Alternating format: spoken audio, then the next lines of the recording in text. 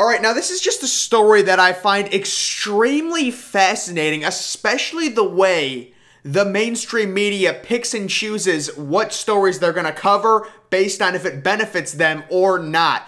Larry Elder is running for California governor with Gavin Newsom, possibly getting recalled. Now, I don't even know how that's possible. Like, how bad of a governor do you have to be? You're a Democratic governor in California, of all places. And they're talking about recalling you. Gavin Newsom is horrific. Now, there is a video of Larry Elder, a African-American, on the streets of Venice. Let's see what happens here.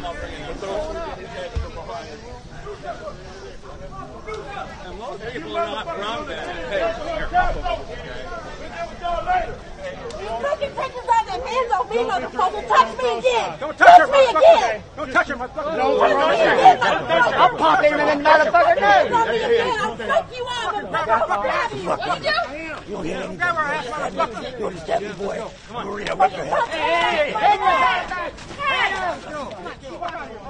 Fuck with me, boy! Okay, so really the most interesting thing about this story, at least from my point of view, this is a black African-American campaigning to potentially become the governor of California on the in the streets of California. He gets assaulted by a white woman in a gorilla costume. And ladies and gentlemen, it doesn't get covered anywhere. And this is really the main point of this video. Here's a tweet from Elder. Do a search for Larry Elder and gorilla on CNN website. Nothing comes up. Washington Post, nothing. New York Times, nothing either. So it really has nothing to do about, racism against, black people, racism against different minorities in this country. If you are a Republican, if you're a Republican, you're a bad person, you're a racist. If you're a Democrat, oh, we love you. That is the golden goose to CNN, to really Fox News for Republicans, to any of these media outlets. Like, your race, nothing matters. Larry Elder, a black African-American, gets assaulted by a white woman, and nobody cares. All those social justice warriors, put your blackout photos up, the Instagram photos for Black Lives Matter. Nobody cares about this because he's a Republican. And the LA Times recently called Larry Elder the black face of white supremacy. Why? Why are they calling him a white supremacist, an African-American male? Because he's Republican. It's so team-oriented, guys. CNN, think about this for a second.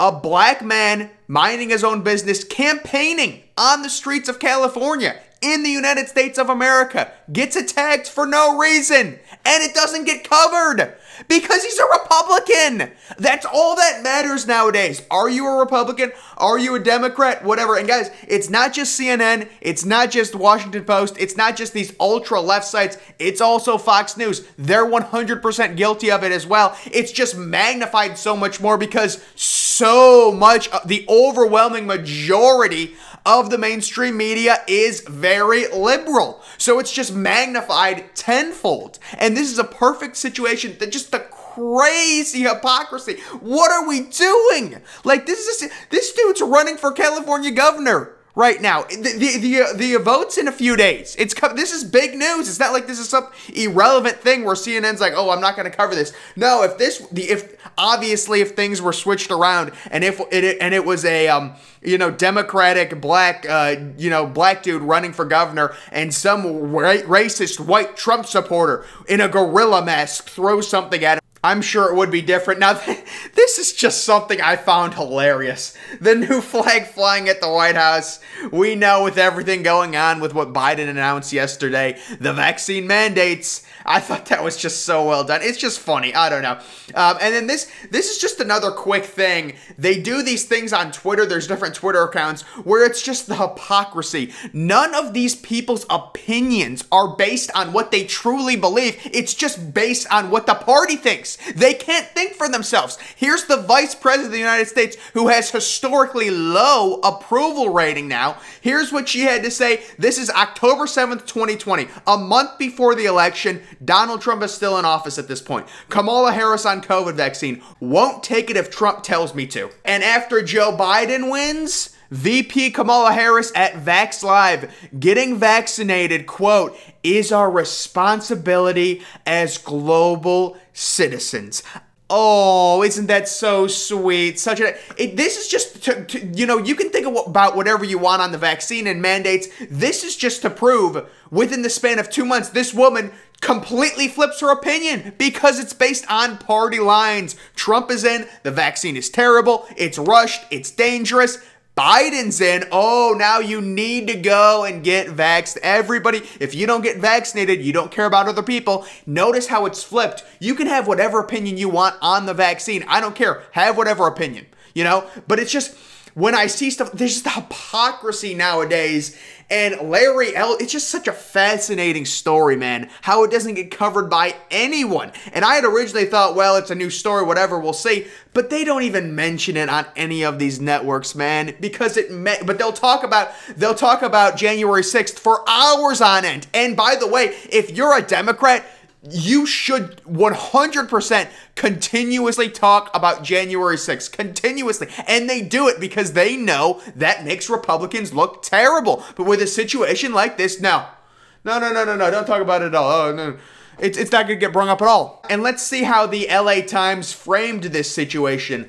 Larry Elder cuts short Venice homeless encampment tour after hostile reception. Yes, he had an egg thrown at his face. I guess it was a little bit hostile. No, just a little bit.